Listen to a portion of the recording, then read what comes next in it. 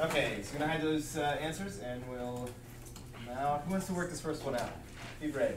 Yes. Oh man. I got dibs on the second one. Already. Dibs. Wow. Oh. Cares enough to call dibs. I respect it. As long as I get my little.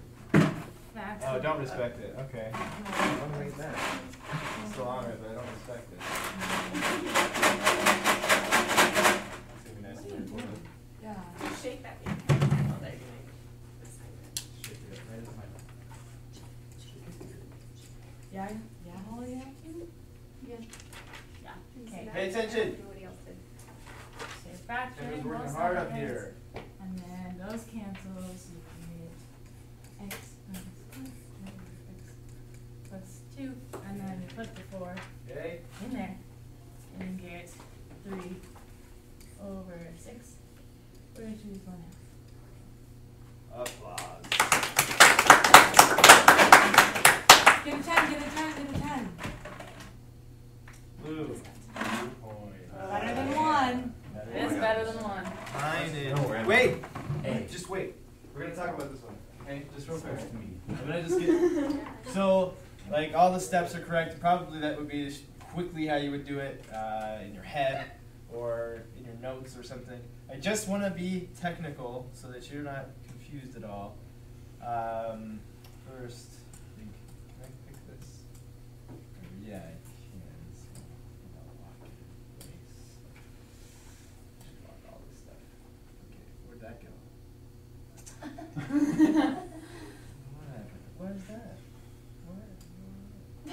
Where you go?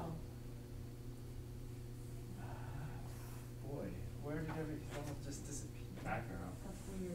Grab this problem yet? Ooh. There it is. There it is. This one not. I'm so confused. Even if I lock this.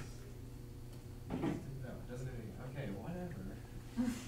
Jeez.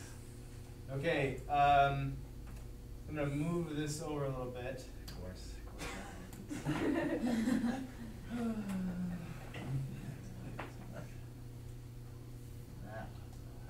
Let's see how we do this. Okay, move everything over, and You went through all the changes. the important thing here to be technical about it is that is this function the same as this function? When you cross out those common factors, are the functions the same? No. No.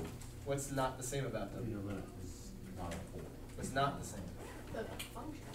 The function, but what makes them different? What makes them different functions? One little thing. Point, that's a whole. The whole, right? This has a whole, and this does not. So they're not the same function, but Ryan, what is the same? You just Well, said they both need limits. they both the limits that they have, all of the limits that they have are all the same. Any limit. So specifically the limit as x approaches 4 is the same, for sure.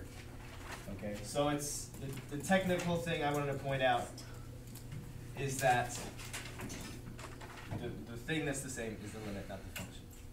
So be careful about that. I'm gonna shrink this baby down. And okay, Tynan is up. Here we go, Ty God. Don't mess it up. So you gotta do the conjugate. Limit equals. Okay, you technical thing. I'll do it. This is rough.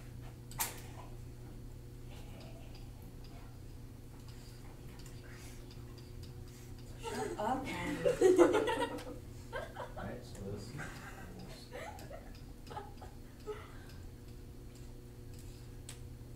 You suck.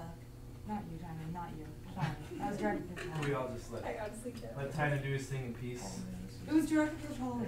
Yeah, let's not direct anything to anybody except for our attention for Tynan. Okay.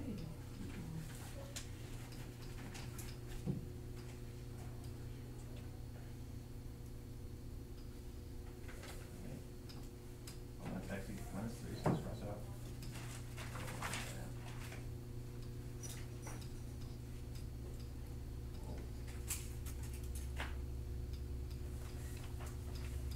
We show you two of yours.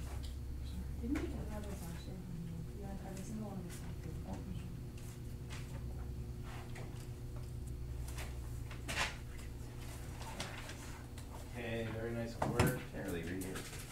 thing though, 10. right?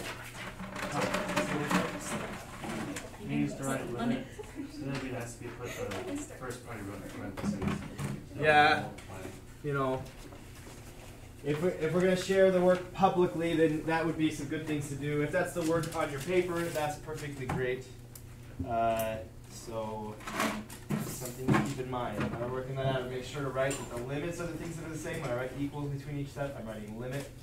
The limit is the same, not the function. So Kendra, 2 blanks. They're all about 10. Okay, so we have 2 typical situations. Both of them are going to have us canceling something between the numerator and denominator. One of them is going to have us factoring to do that. The other multiplying by the conjugate to do that.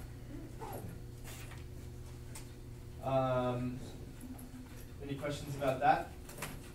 Any homework questions you felt like were in that realm but didn't get covered?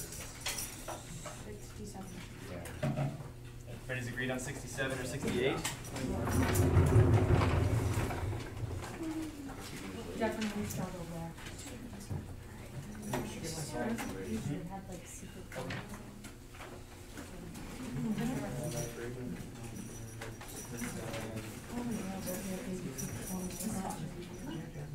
Okay.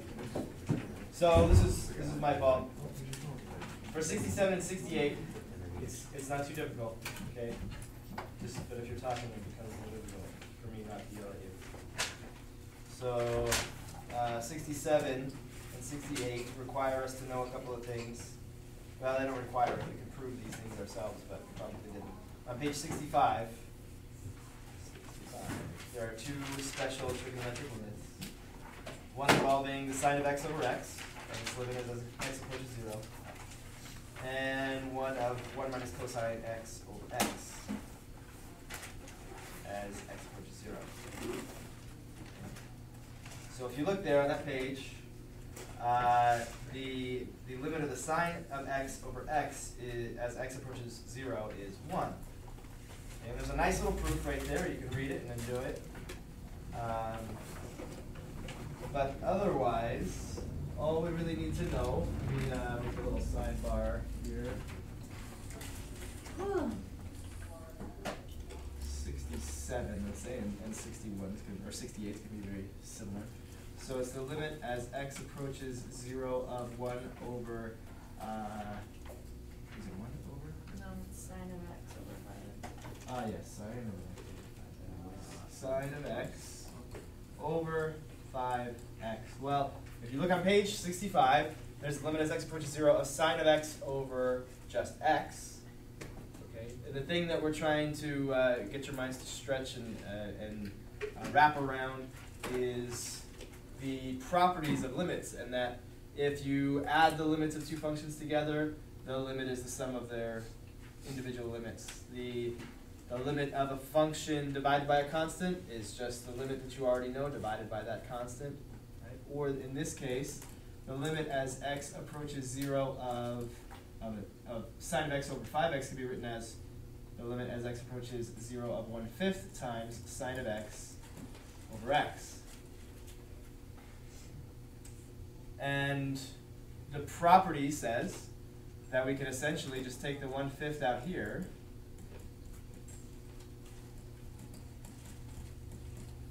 And that makes sense because as x approaches 0, the only thing changing is this part right here. This part is a constant multiple. This part is a constant multiple. This part is, what is this getting closer and closer and closer to as x gets close to 0? 1, right? So there you go. Here we have this part is approaching 1, and we have 1 times 1/5. Which is 1/5. Which is just 1/5. Oh, okay.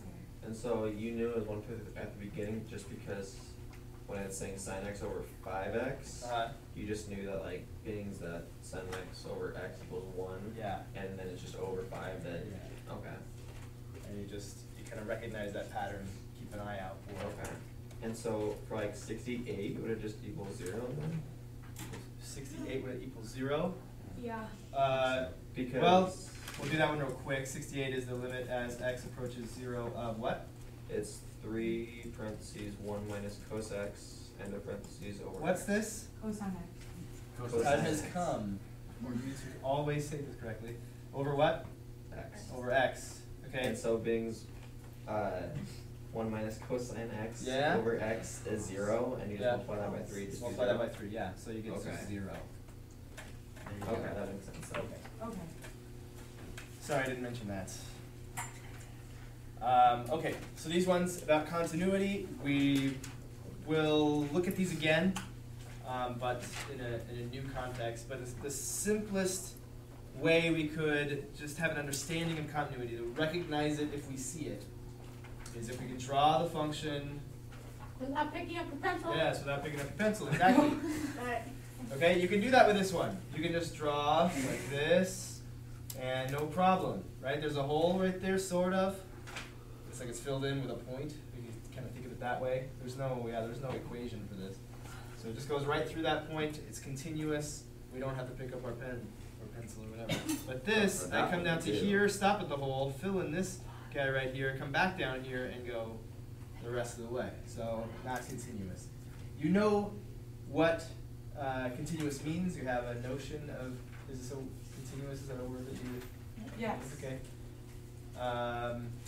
So just your general notion of continuous, something being always, continuing, continual, whatever, it makes sense why this visually is continuous and this is not.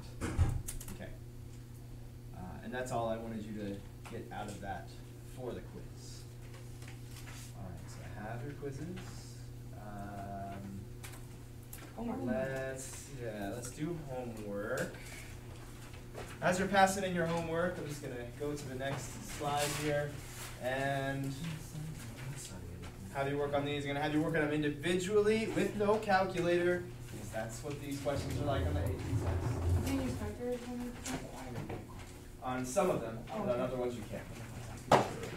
So no calculators, individual, no talking to each other, not yet. See what you can determine. You might be able to figure out.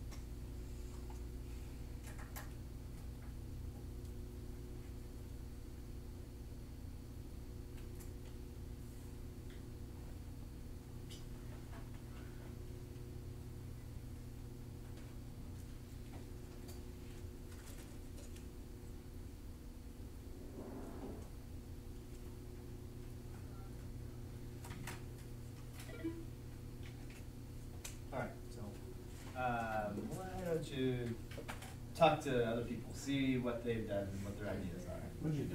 Since you're at it. Yeah, me too, got that one. Just for the first Ten. time. I multiplied it into the middle, and then So, I got 1 over xh plus h squared minus 1 over it. I couldn't do that, I tried to like multiply it, it just didn't work out. Did you try multiplying it into those terms? Yeah, I tried to multiply it. I was thinking of getting one of them.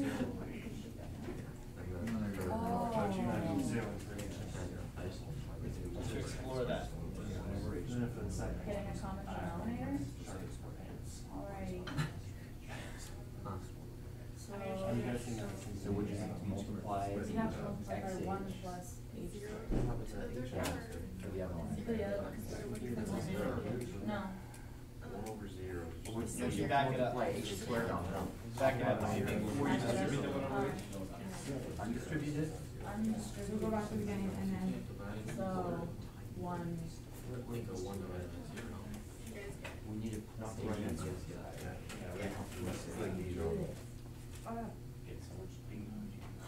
Okay, that's. Well, if you add h to the bottom, it's just h to the top. Yeah, So but we have to if do you- the same denominator on the bottom. It wouldn't matter what happens. It's one, but you still subtract.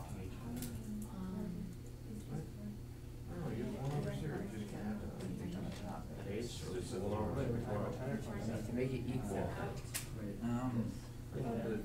What if you add it by this? I did too. Hold on. Yes. 0 over h.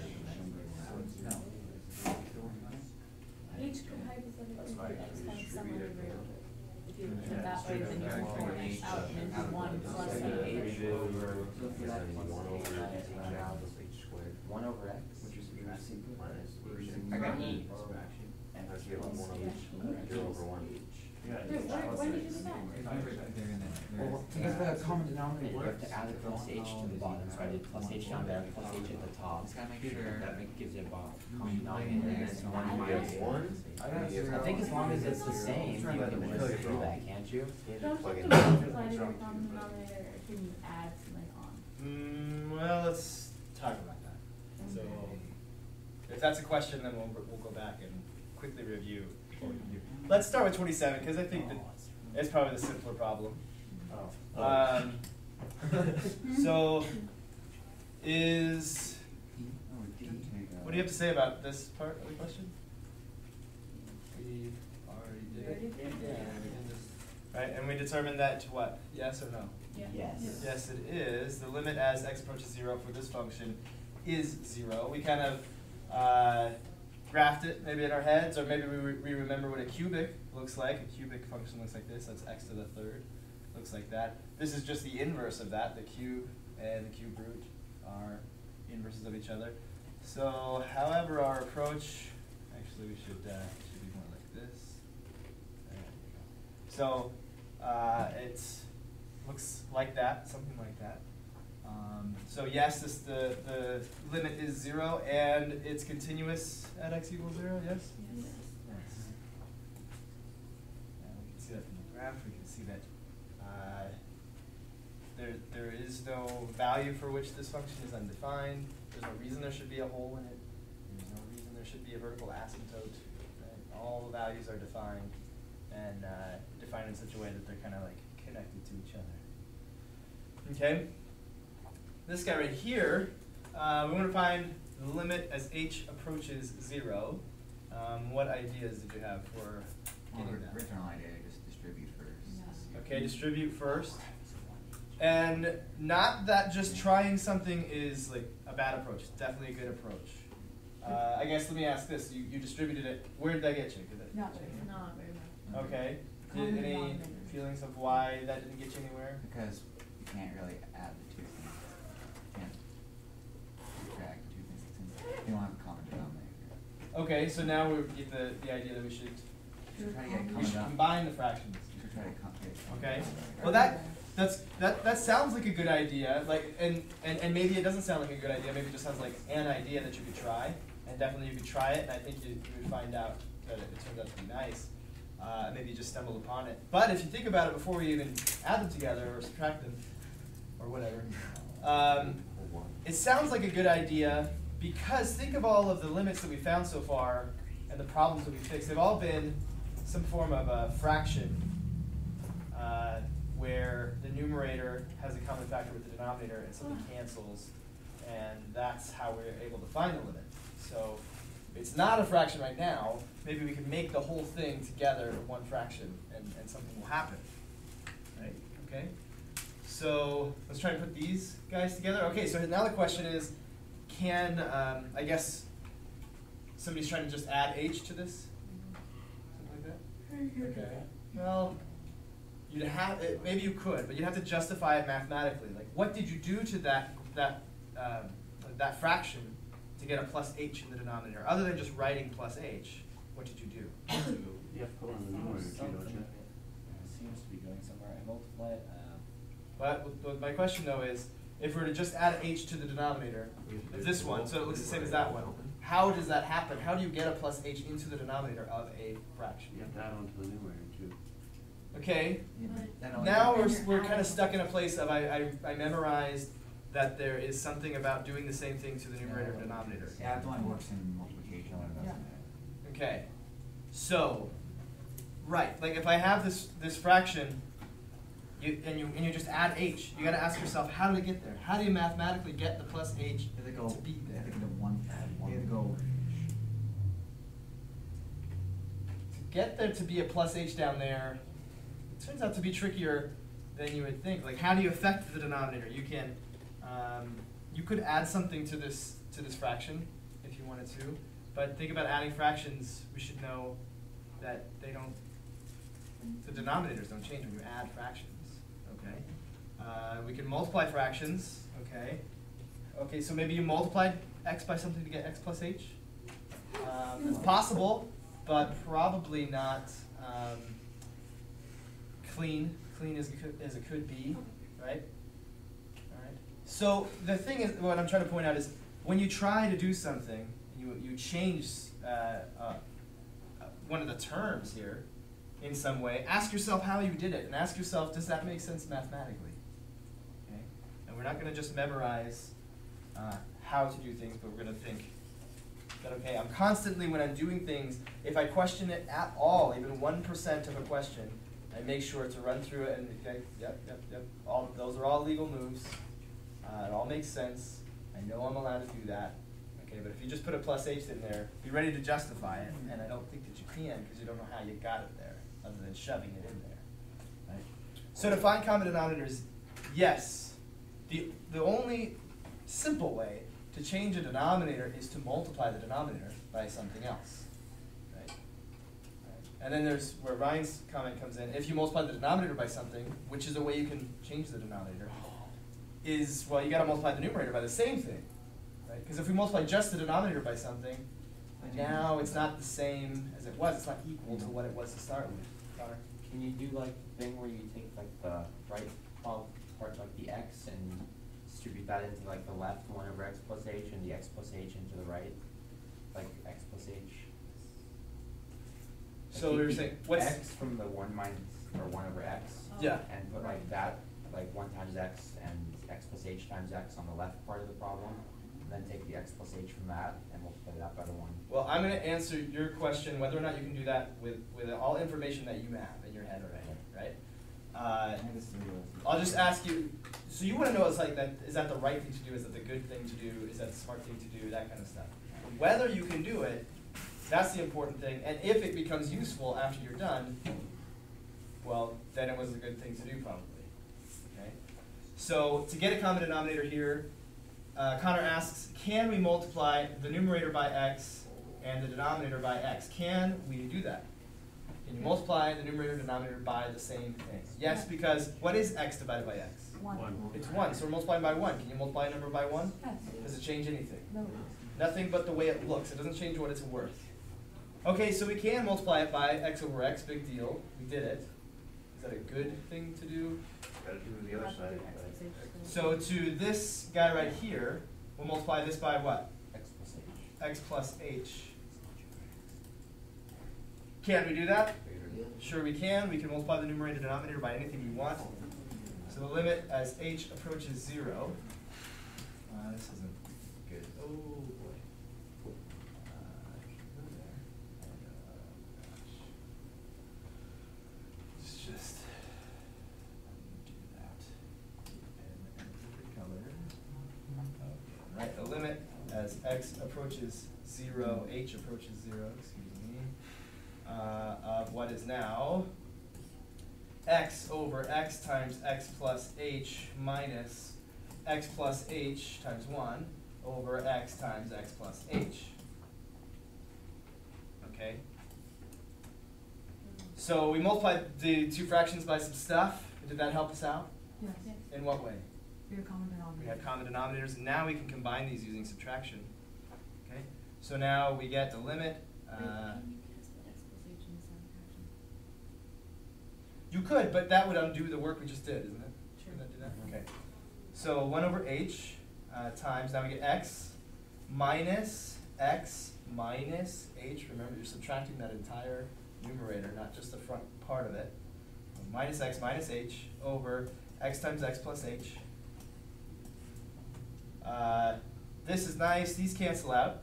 X minus x is 0. We have 0 minus h, which is negative h. So we can cancel out this h. This h, so, right? They're multiplying, Yes. cross cancel like that. So now we have the limit as h approaches 0 of negative 1 over x times x plus h. Okay. And then what do? Plug in 0 for h. Right. Once we've the thing is, when we try to put 0 in originally, here's our problem: we get 1 over 0. We don't like dividing by 0. Can't divide by 0. Now that problem has gone, and now the substitution part most likely happened. So definitely give it a shot. So we have negative 1. Negative 1 over x squared. X squared. X times x. Huh. C. C.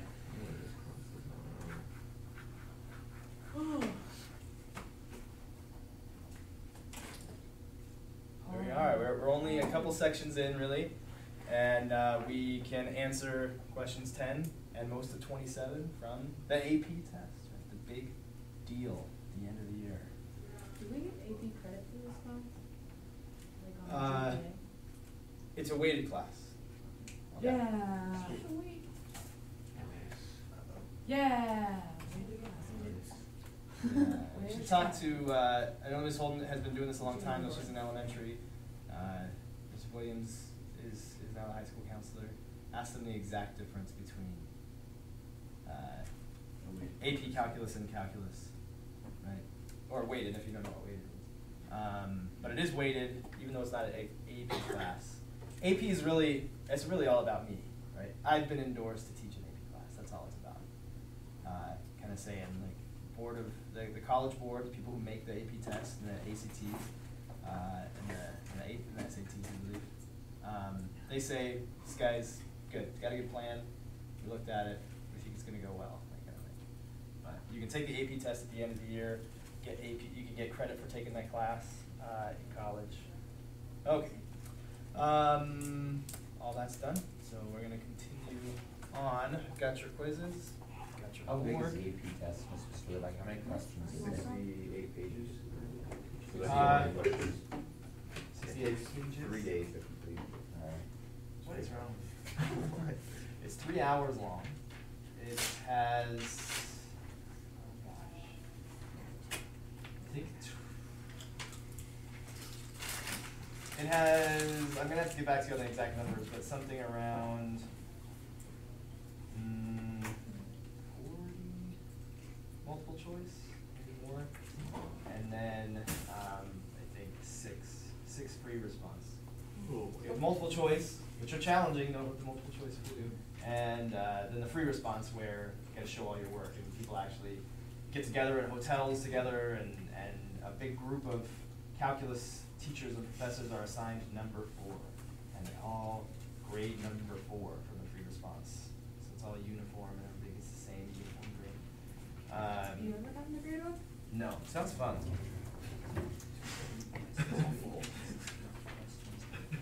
Okay.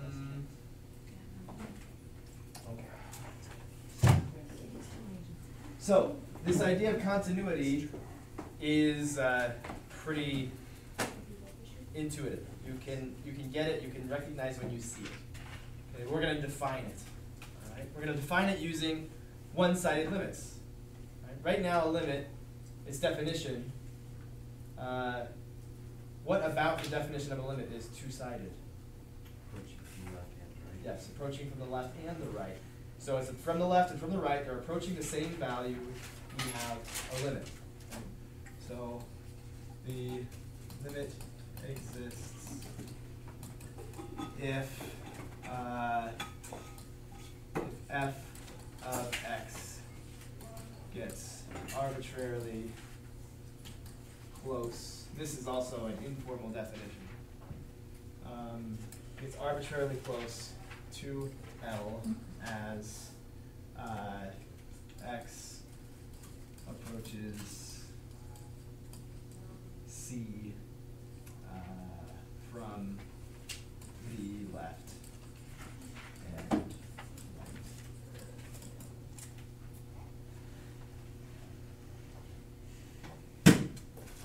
So let's just draw a pretty simple picture of what that might look like.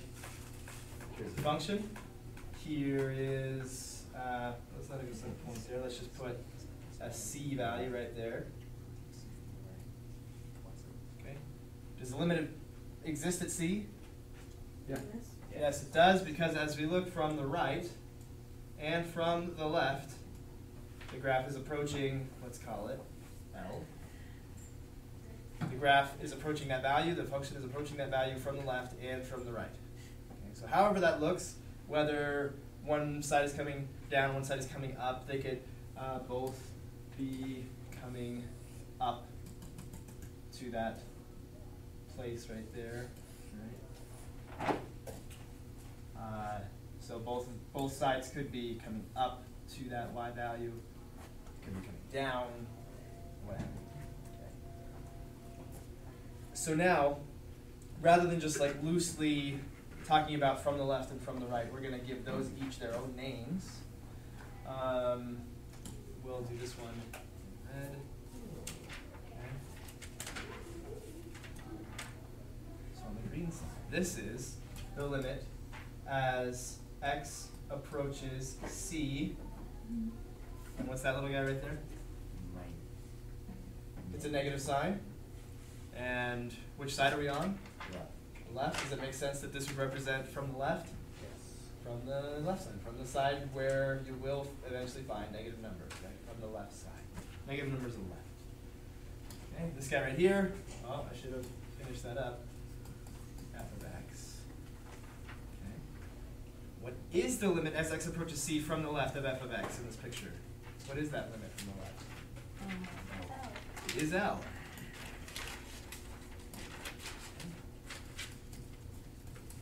Any guesses as to what I'm about to put right here? A plus sign. And what is that limit from the right? L. L. Okay. So another way we could define a limit, or that a limit exists, is using the left and right limits.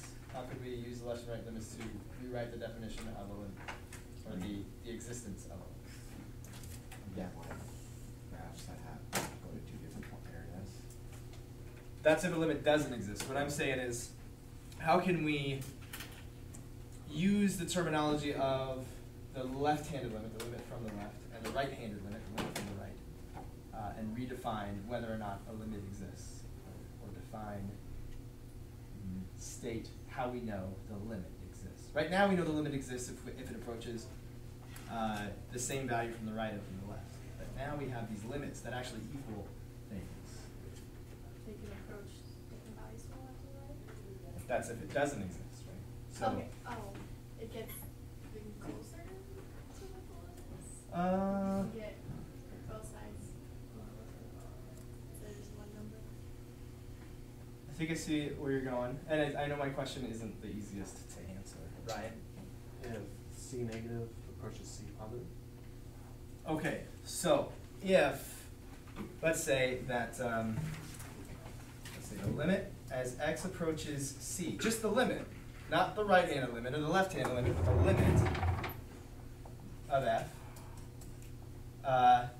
exists if the limit as x approaches c from the left, let's say not even exists, let's be a little bit stronger than that, we'll say it equals L. If the limit as x approaches c from the left of f of x is what? L. And what else? Limit as x approaches c positive. The right-handed limit, the right-sided limit of f of x is also L. So if both limits, the left-handed limit and the right-handed limit, equal the same thing, the limit is that thing that they both equal. That's just another way of saying what we've already said, isn't it? Yeah. Yeah. It approaches the same thing from the left and from the right, but now we have this notion of a left-handed limit and a right-handed limit.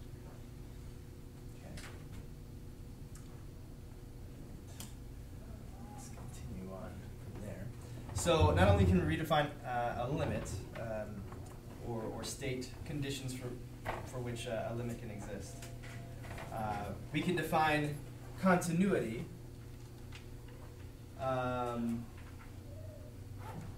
Let's see, at a point C. Okay. The function is continuous at a point C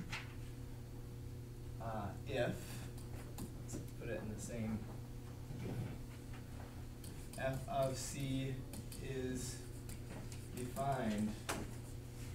Okay. What would it look like if f of C wasn't defined? There could be a hole. That's one thing that. There could be an asymptote. Right? The graph just ceases to exist at that point.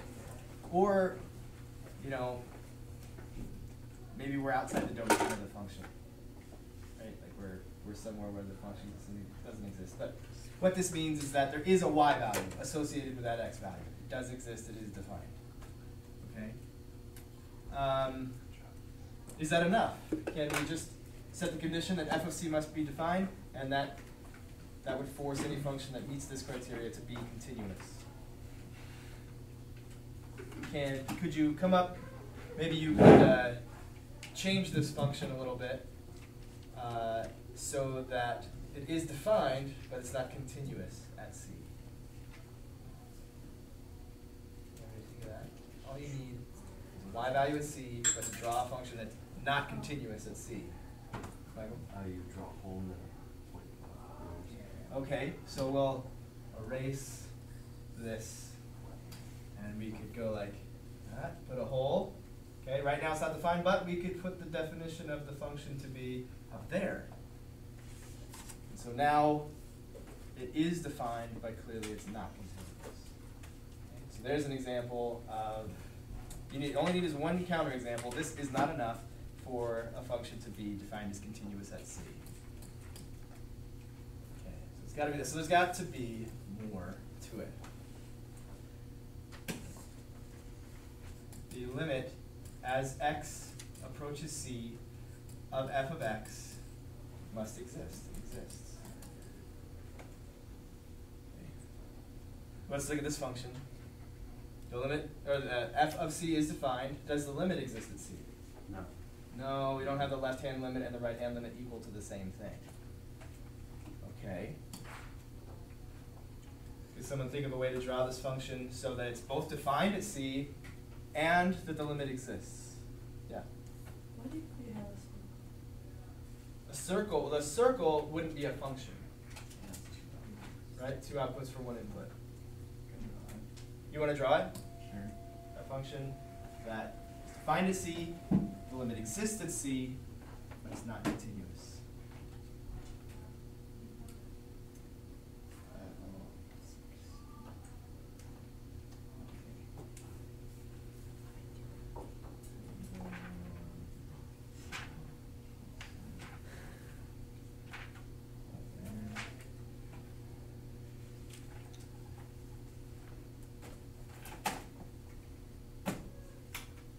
What do you think?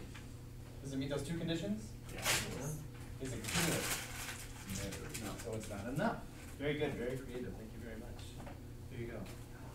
Ryan, to attack!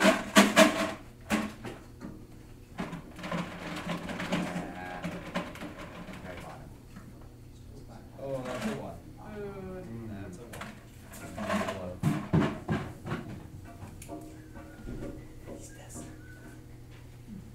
Good job, AA Ron. Yay. All right. So the third condition is basically like fixing the problem that Aaron is pointing out. This point that's defined at C needs to be the limit, right? It needs to be the limit that exists. The limit needs to be the same as that point. So that's what we say here. F of C, the point that is defined, needs to be equal to the limit as x approaches C of f of x. So if those three conditions are met, then what do we say about the function at C? It's continuous. So just kind of move this guy down here. We fixed it. Whoa.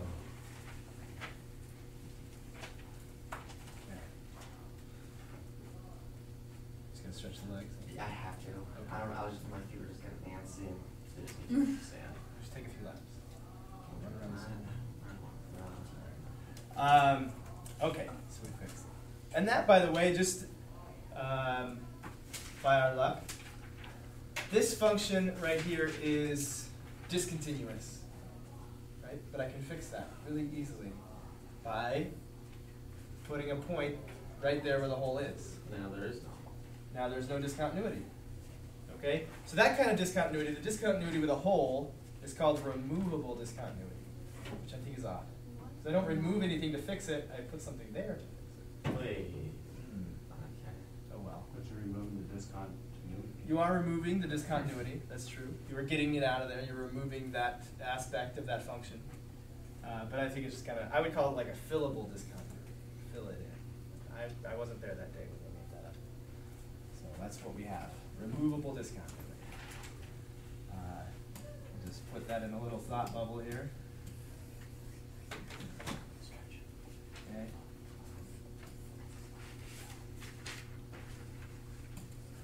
This kind of discontinuity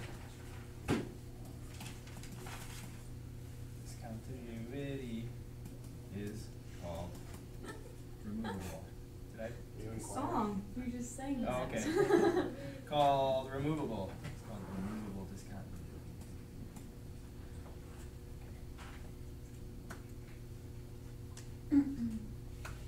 Well, what kind of a function could be discontinuous at a point, but it's not the kind of discontinuity that's removable?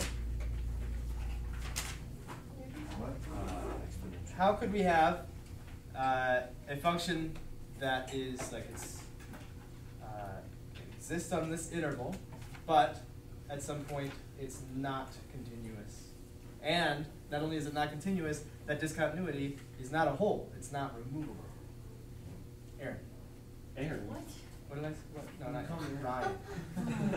I'm that good. If there's no limit. Okay. Limit to nine this.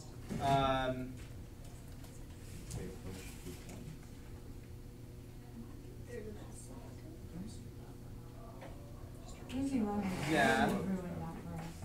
Yeah, that's an example of a non-removable discontinuity. That's true. Non-removable discontinuity.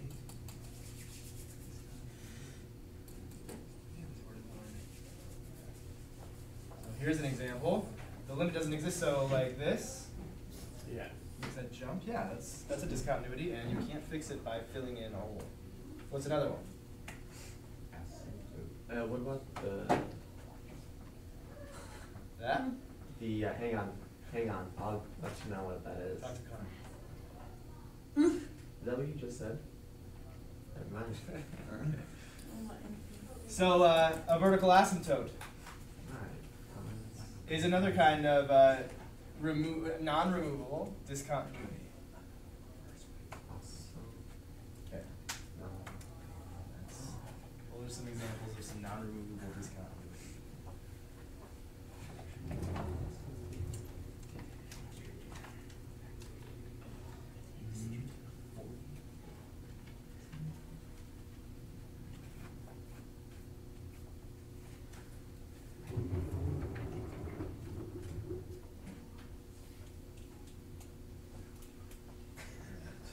And we will, now, I want you to pay close attention to this, because there are questions on the AP test that will rely on your knowledge of the definition of discontinuity, of continuity. Okay? And it is this. This is the definition. Function has to meet these three criteria to be continuous. And they are crafty, they're smart, and they can ask a question in such a way that you must bring into it the definition, the three parts of the definition of continuity.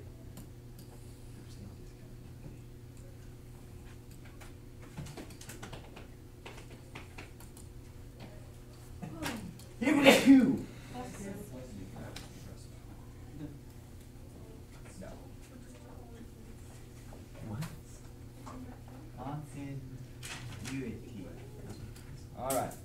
Removable and non-removable discontinuity. So what we've defined so far is a function that's continuous at a particular point. So if we would talk about a function that's discontinuous, we wouldn't say the function is discontinuous. Is this function in general a discontinuous function?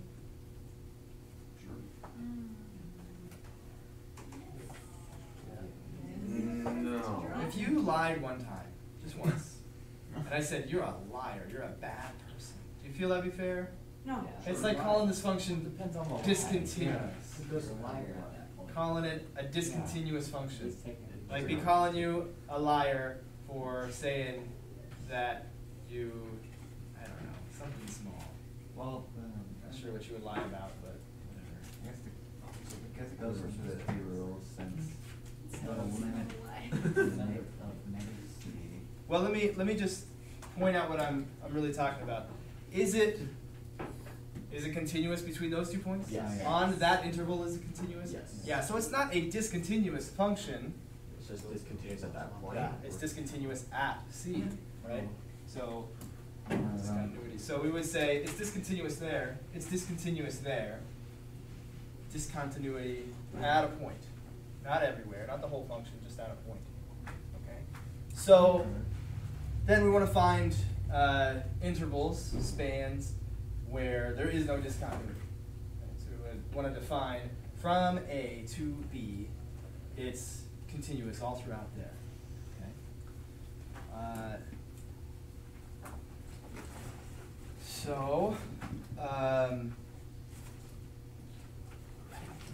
Let's see. Well, this is just on page 73, but I'll write it up here. So a function is continuous. It's continuous on, okay, this A comma B with these square brackets is an interval. What kind of interval is it? Closed. Closed, yes, it's closed. Okay, because it includes A and B. Okay. So the function is continuous on the closed interval A to B if it is continuous on the open interval from A to B. Okay, what does that mean? Huh? Yeah, what does the open interval mean? Not including Not including A and B. Okay? And what would that mean to you if you were to say that it's continuous on that entire open interval? in between. Between A and B, there's no points of discontinuity. Right? Every point on there meets those three criteria that we talked about. If, okay, so A is clearly on the left and B is on the right. So the limit as x approaches A from the right of f of x is equal to, what do you think that has to be equal to in order for it to be? Don't just look at it and read it to me, please. I want you to think with your brains. Should be equal to b. Well, this limit is a y value. Okay, so here I'll draw a picture of a function like this, and here's a, and here's b. So it's all nice and continuous everywhere in between A and B. But exactly at A, what could happen at that point? Huh? Could be at a different place somewhere. Yeah, we could have like a hole and then a circle up there, right? Okay. So this we can't have a hole and a circle up there. The actual value of the function and the limit would have to be the same. So how would you express the value of the limit here? F of A would have to be equal to F of A. And the limit as x approaches B from the left of F of x would have to be equal to F of B.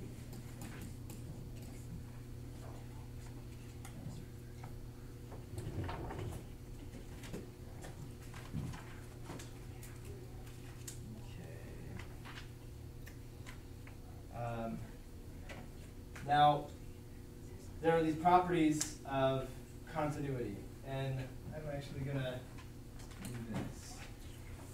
Open up this file that my nice TA got for me. Was it Connor? No. Oh. Yeah, it was. Oh. Ones.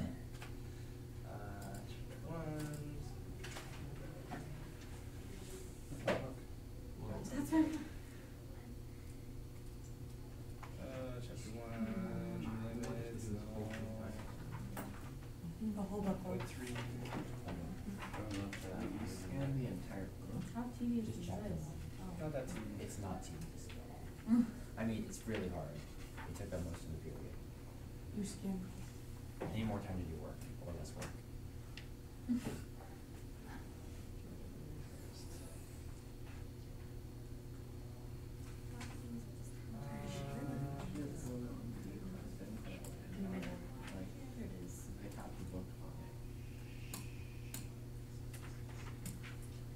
Alright, so these properties of continuity, which, just like the properties of limits, they're fairly intuitive and not surprising. If a function is continuous on an interval, on a closed interval, either way. If a function is continuous at a point, then if you multiply that function by a constant, it's still going to be continuous there. Multiplying it by a constant is not going to put a hole or a vertical asymptote or any other kind of discontinuity into that function. It's just going to make it 5 times taller, 5 times steeper. Sum and difference, if you add 2 functions that are continuous at f and g, it's still going to be continuous after you, or at c. If you add the functions f and g, which are both continuous at c, the result is going to be still continuous. Multiplying 2 functions together, still going to be continuous. The quotient is going to be continuous just as long as the denominator isn't 0. Right? So as long as g of c isn't, it's nice and it's continuous and all that kind of stuff, but as long as it's not equal to 0, then you can divide 2 functions which are continuous, and the result is also continuous.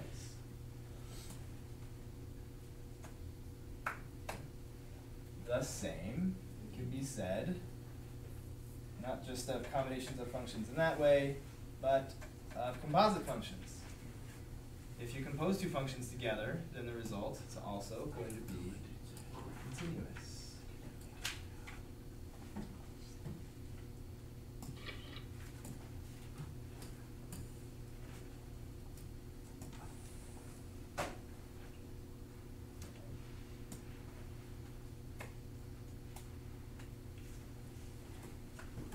It's not really saying anything about what the other properties of this function would be, what the values would be, or anything like that. It's just saying that the new function will still be continuous if the original functions were continuous.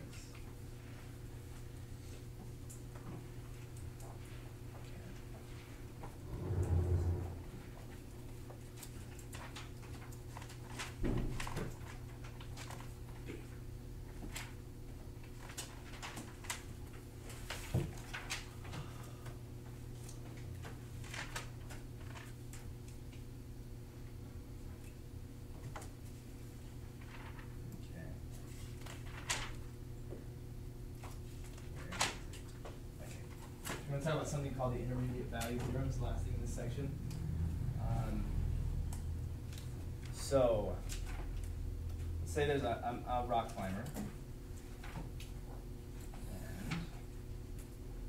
And there's a rock for him to climb. Let's do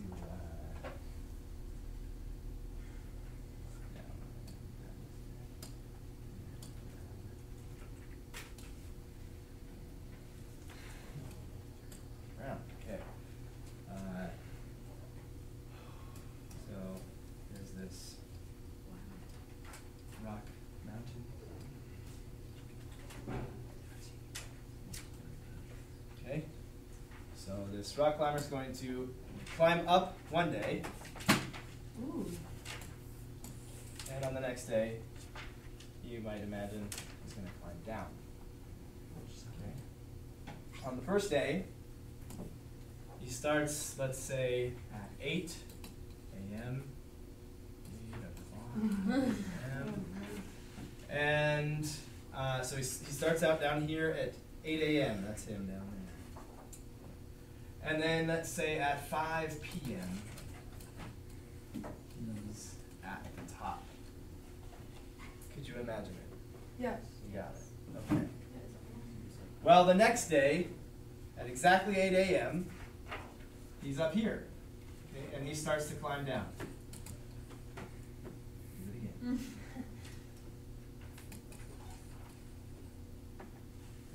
And by 5 p.m. exactly, the same time he got to the top the day before, he's now at the bottom.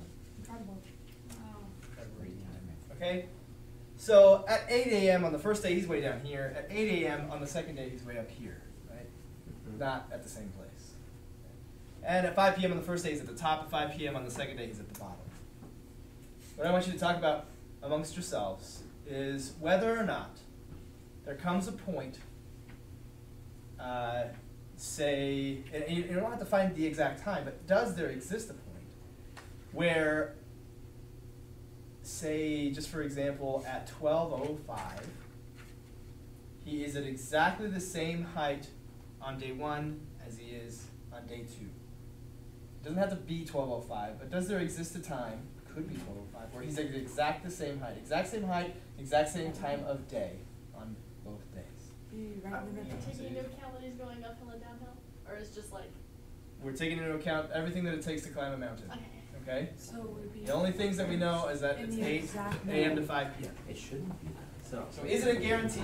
Is it a guarantee that at some point on both days it'll be the same height, discussed together, why or why not? Do you want to join our discussion? Yes, I would love to join your discussion.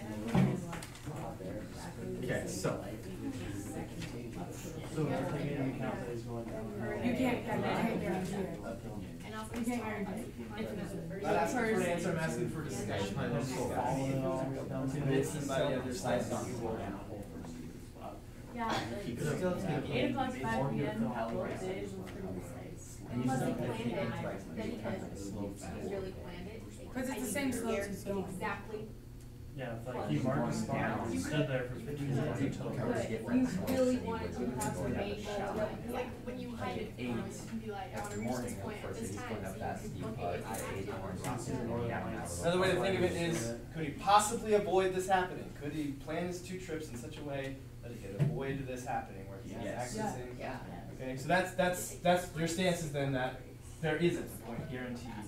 There isn't a time guaranteed that he's at the exact same height. There could be a coincidence where he was. But there's no Could be a guarantee. coincidence. He could plan to. You could play. He could plan either way.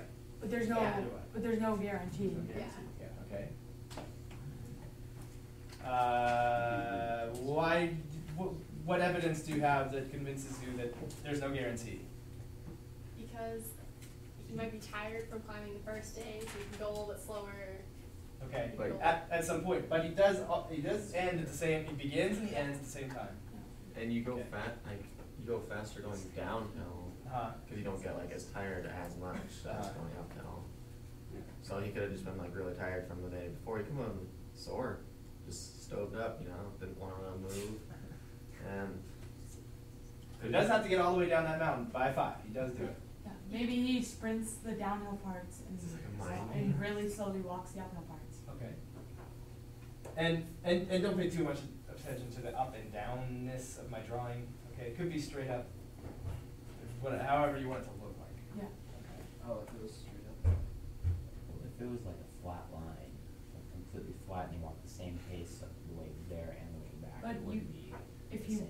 walked the same pace and had all his same strides exactly the same, which That's what's necessary for this isn't to happen. very, as a human being, isn't really possible. Well, it Okay. is possible, but it's not Okay.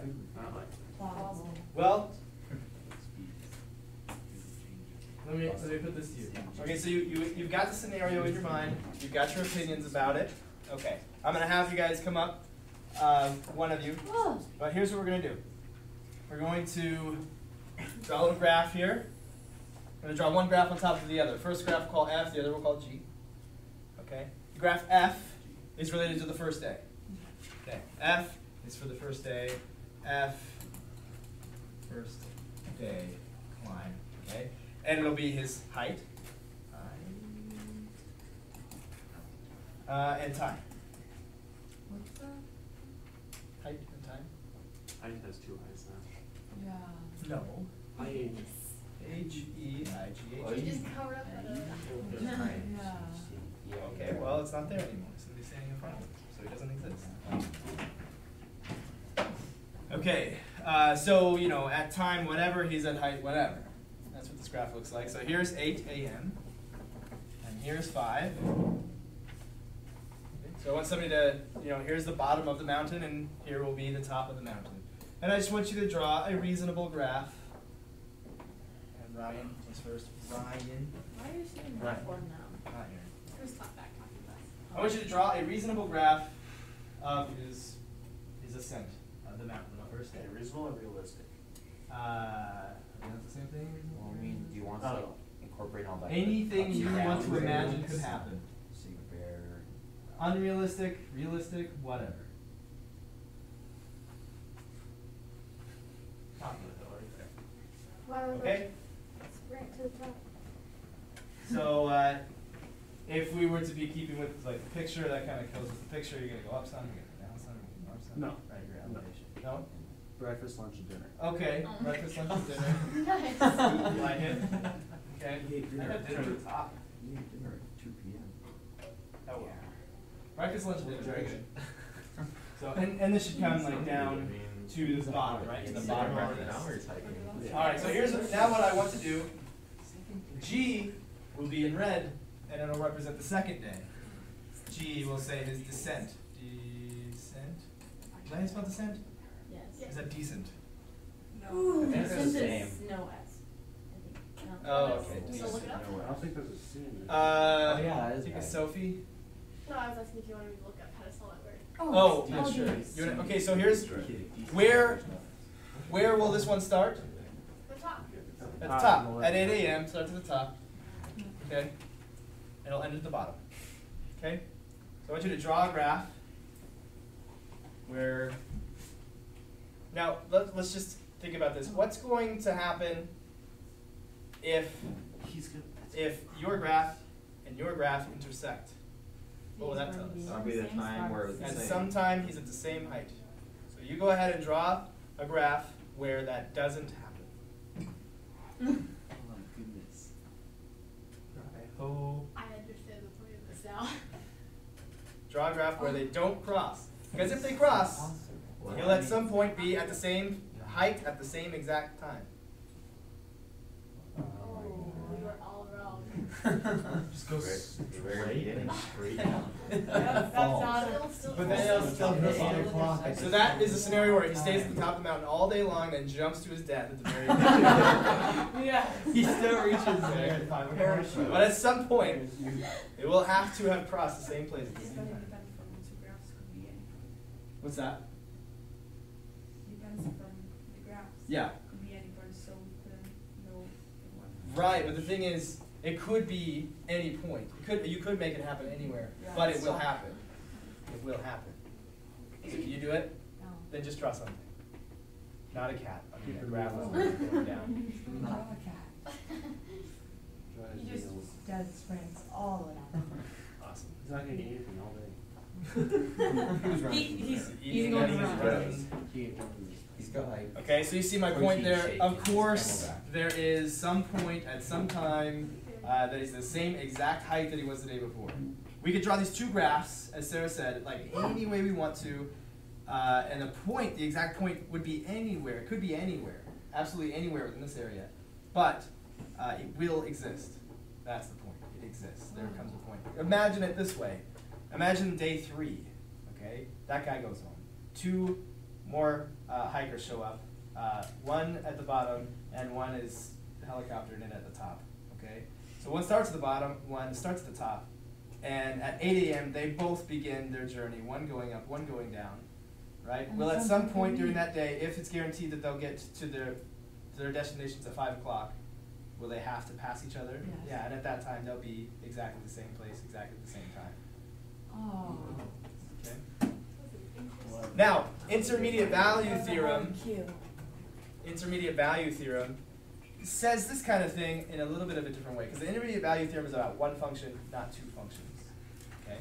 So let's take this graph, shrink it down to like right there. What we're going to do over here is draw another graph, and it's going to be f, the green one, minus g. Not a big deal. No, it doesn't have to be perfect. Let's get the general idea, okay? And we'll use this kind of as a guide, okay? So here's f. F is 0 at the beginning of the day, and g is the top, the absolute top. So f minus g is going to give us what kind of a value? Negative. Negative. Leaves negative. Just f minus g, not f minus g over 2. Just f minus g, that's going to be negative. Okay, let's go to the very end of the day. There's f all the way at the top, g all the way at the bottom. What's f minus g going to be? And where? At the top. It's the top minus nothing, so it's going to be the top. All the way at the top, right there. Okay. Well, for all these values over here, f minus g is going to be what? Negative. Negative, because f is smaller than g. Negative up until the intersection. And at the intersection, what will it be? 0. Right? So, now, like we said before, we can draw f and g however we want. We could also, f and g can be whatever we want, and their subtraction, the difference of the two, could look however we want it to do. But here's what we know. It starts here, below 0, definitely. The difference between the 2 altitudes is definitely negative. And here it's definitely positive. And definitely it's continuous, right? Because one function that's continuous minus another function that's continuous is a continuous function, right? Pretty intuitive. So no matter what we do, however we graph this f minus g thing, what's going to happen? It's going to be continuous, but in the context of our question, it'll go through 0. There's no way to get around it. Right? You can see with the 2 graphs, you can do it with the imagination of the 2 people at the same time. It's definitely going to cross 0 at some point, and when it crosses 0, f minus g is 0, which means that f and g are worth the same thing, and therefore at that time they're at the same height. Right? So, the intermediate value theorem says something a lot like that. Let f be continuous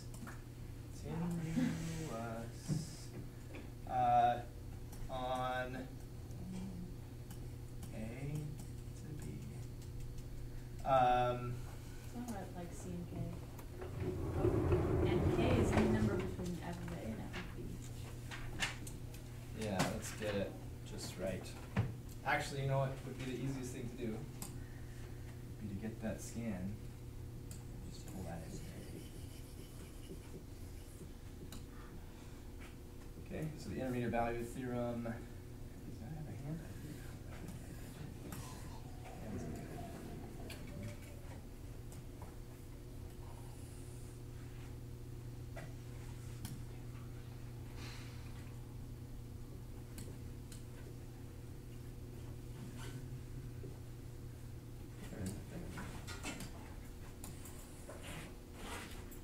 There's the intermediate value theorem.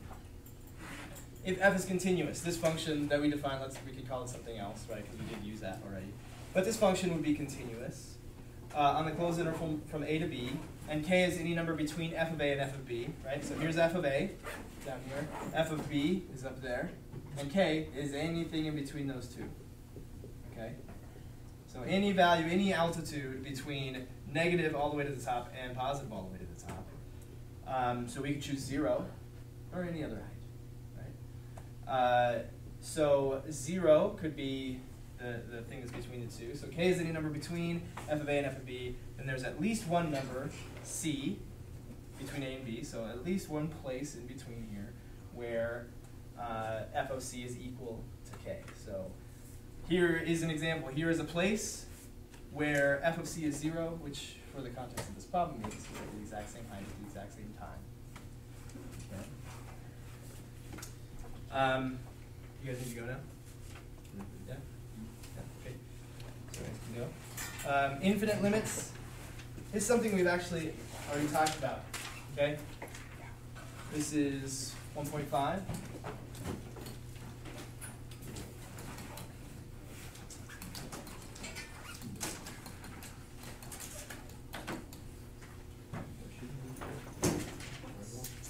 You remember that question we had that came up?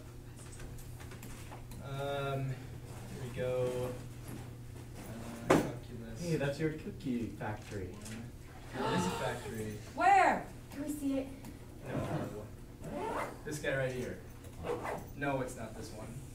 Yeah, it's a cookie factory. Yeah, Cookie Factory. There it is. Okay. There's a question we looked at the other day. Aaron led us in the answering of it and said, hey, the limit doesn't exist there. Clearly, they don't approach the same value. They're approaching infinity. There's no limit there. They're approaching different values. The limit exists on 3, but then we found that the answer did not include just 3 as an answer. We came to understand that it was 1 and 3, right? Part D. Right? And how did we justify that? What is the limit here? Yes, the limit as x approaches 3 of this function, we say is infinity. I could almost put quotes around that as if to mock it and say, it doesn't really equal infinity. You can't equal a thing that's not a number, but that's what infinite limits are. It's calling a limit infinity when infinity is not a number, basically what it comes down to. Okay, talked about that. We can have left-handed limits that go to infinity or negative infinity. You can have right-handed limits that go to infinity or negative infinity. That's the idea of a limit at infinity, or infinite limits. So where are you going to get these infinite limits? Asymptotes. At vertical asymptotes. How do you find vertical asymptotes? When do vertical asymptotes X equals 0. What does? No, zero's not. The denominator is 0. Yeah, it increases without bound. If we're looking at the function, the actual equation, then in the equation the denominator will be 0. Always when the denominator is 0, you get a vertical asymptote? No. What else could you get? Whole. You can get a whole. If the numerator is also 0 at the same time. Okay? So if we get the denominator is 0 while the numerator is not, then we'll have a vertical asymptote. So if we were to look at a function and maybe factor out the numerator and denominator, and we find a factor in the denominator that the numerator doesn't have, they're not going to cancel, they're not going to be 0 at the same time. So that factor that the denominator has but the numerator doesn't is going to cause a vertical asymptote.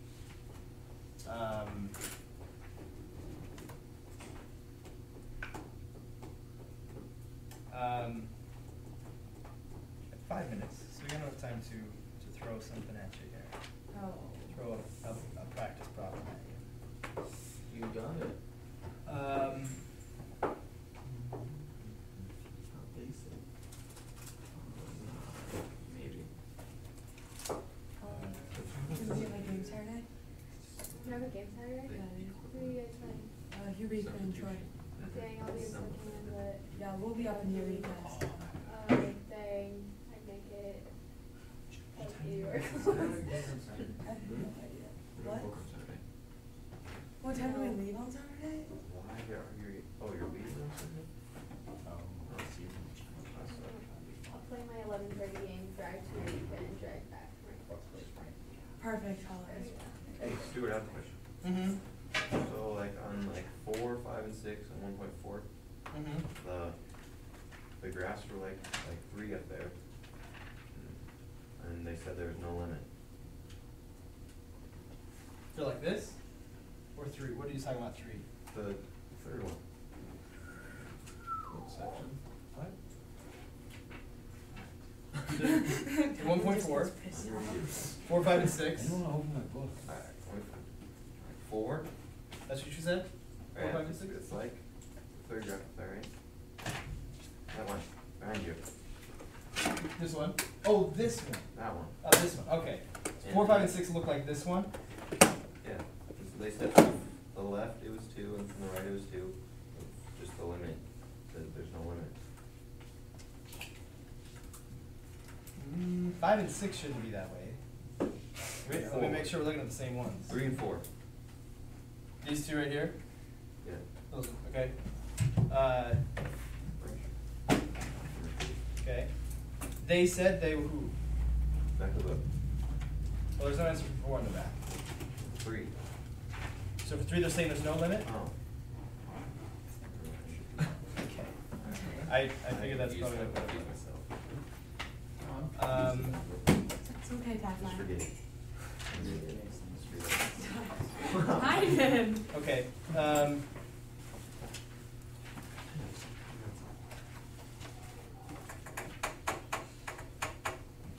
Sit down, Tynan.